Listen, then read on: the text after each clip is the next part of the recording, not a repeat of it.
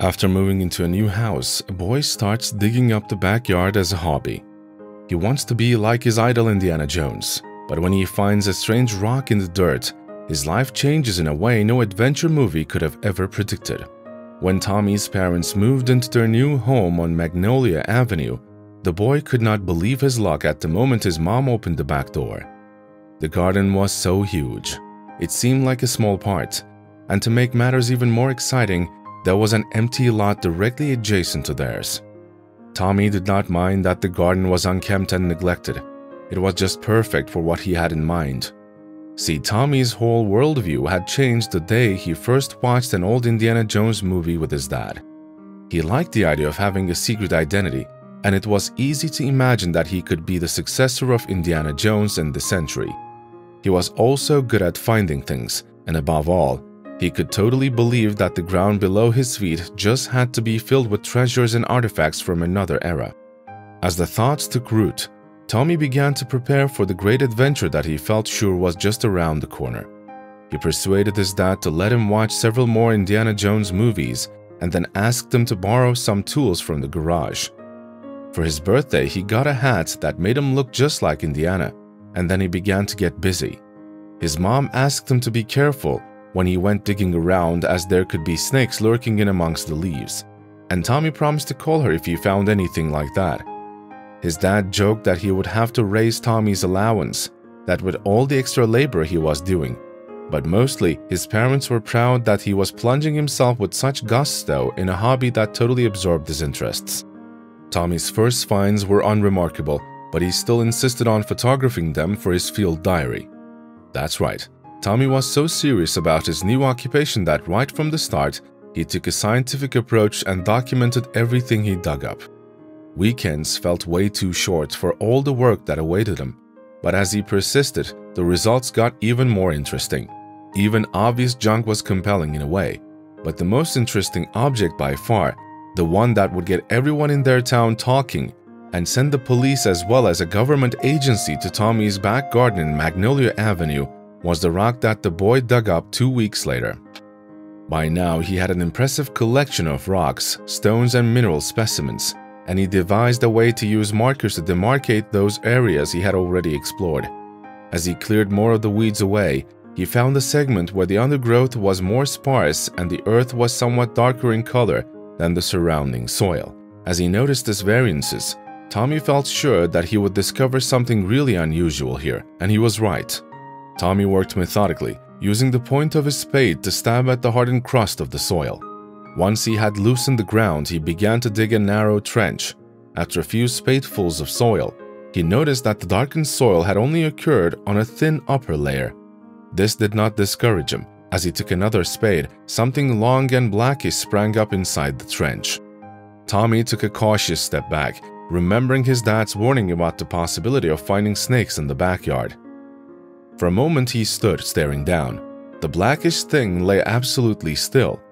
Very cautiously he prodded at it with the edge of the spade, but it did not move at all. With a mighty burst of effort, he loaded the item onto the spade and thrust it to the side, ready to step back quickly if it was a snake. Then he shrugged as he recognized the blackish thing for what it was, a length of burnt-out robe. This too would be recorded in the field diary, but within a few more spadefuls, Tommy would uncover the greatest find of his career as Indiana Jones's successor. Just a few more spadefuls, and then he found the rock. It was unlike anything he had ever dug up before. First of all, he was really surprised by how heavy it felt, much heavier than he would have expected of something that size. And then it was covered with fingerprints, well, holes and dents that looked just like fingerprints, and also saw shiny bits of veins that seemed to be glinting inside it. Almost like gold. But was it gold? Tommy was confused. He showed it to his parents, and they found it interesting and puzzling too. But they were unable to come up with any answers. They looked up different types of stones on the internet, but nothing looked remotely similar. Tommy made a few notes in his field diary, but ended up without any real answers. What he didn't know was that the next clue to this mystery would come from a surprising source. The following Monday, he practically ran to school with his precious rock well secured in his backpack. As Tommy impatiently waited for his classmates to settle down, he bristled with excitement. Boy oh boy, did he have something to show them. He had been looking forward to this moment since the weekend, and last night he could barely sleep as he rehearsed the opening for his show and tell. This morning he was the very first person of the household out of bed, and that in itself was a miracle. Waiting for the school bus had been torture, and when it finally appeared, did Mr. Jennings always have to drive like an old lady? Tommy was the second kid on, settling in his accustomed seat 2 rows behind the driver on the left-hand side.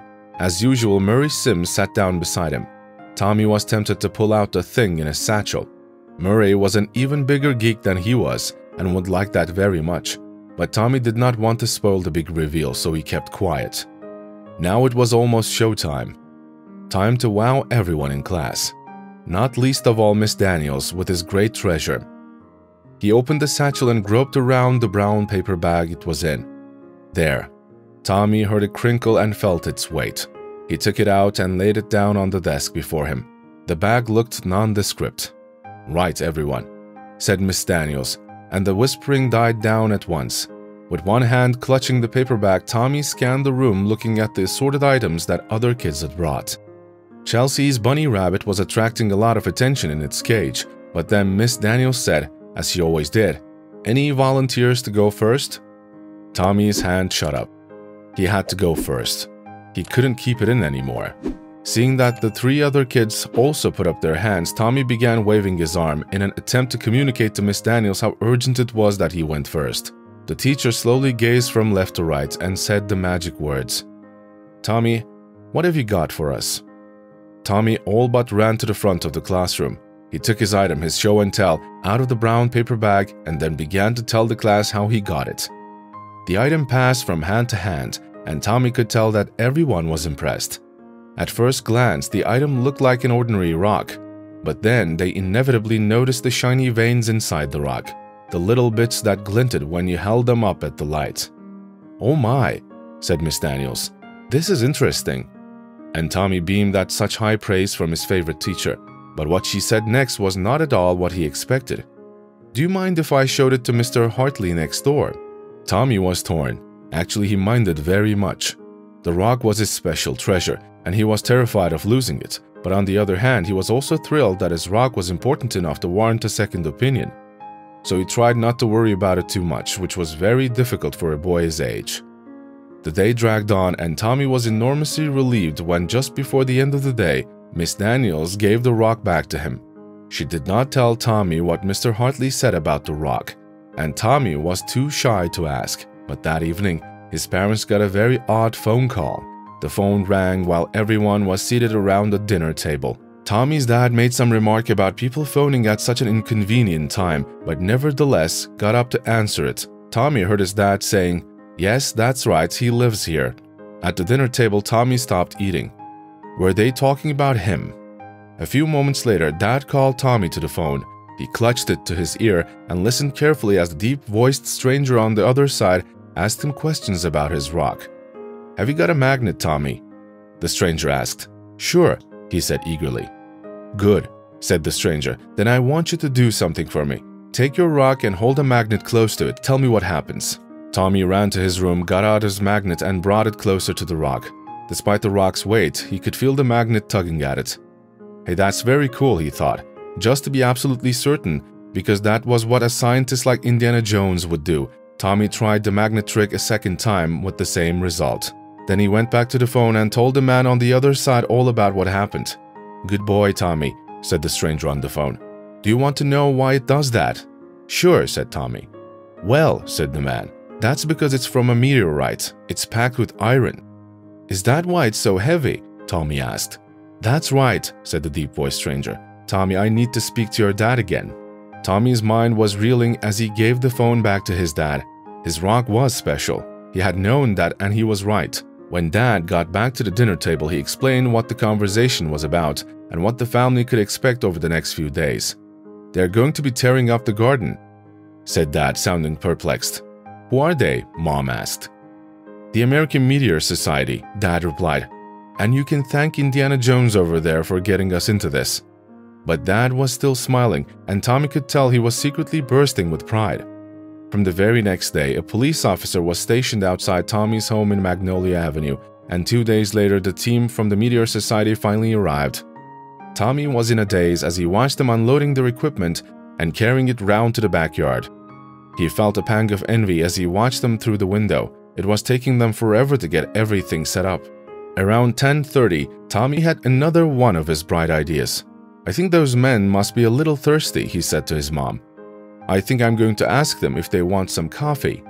His mom smiled. She knew very well that Tommy had been itching to get a little closer to all the excitement, the excavations. But she merely said, "I'm sure they'll appreciate that very much." Tommy approached the Meteor Society people with all the confidence of Indiana Jones himself. One of the Meteor people, who seemed to be in charge, got to his feet and held out his hand to the boy. "Good morning, you must be Tommy," he said. "My name is Chuck Wayne, and I'm in charge of this operation. Would you like a tour?" "Okay," said Tommy. "That would be great." Chuck Wayne introduced Tommy to the entire team and then asked the boy to show him where he had dug up the meteorite. "We've been looking for this one for decades," Mr. Wayne said. "It was reported to us over 30 years ago, but no one ever found a fragment of it, Tommy. Not until you did." Tommy flushed with pride. Then he asked, "Do you think there are more meteorites in our backyard?" "We're pretty sure of it," said Chuck Wayne. "But," Tommy's face fell, "I've been digging for weeks and I've only found this one." "That's because you didn't have one of these," Chuck grinned as he showed Tommy the device in his hand. "It will go a lot quicker with a metal detector. Do you want to give it a go?" Tommy did not need to be invited twice. Chuck Wayne showed him how to use the metal detector, but didn't expect what happened next. There was a beep as Tommy waved the instrument over the ground. "Hey, why did it do that?" he asked. "Looks like you found us our first meteorite, Tommy," said Chuck Wayne. All in all, Tommy found 6 meteorite fragments, 7 if you counted the very first one that started everything. In his excitement, he totally forgot that he was going to ask the Meteor Society crew whether they wanted coffee, but fortunately his mom remembered. The Meteor Society people found 37 more meteorite fragments in Tommy's backyard, in the empty lot behind, and even 2 in the neighbor's garden. Tommy's adventure with the Meteor Society took up almost 5 whole pages in his field diary, and included the special booklet Chuck Wayne had given the boy to help identify meteorites.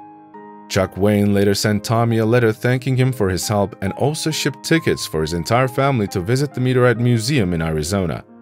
Tommy also got a financial reward, which helped pay for the next item on his wish list, his own metal detector.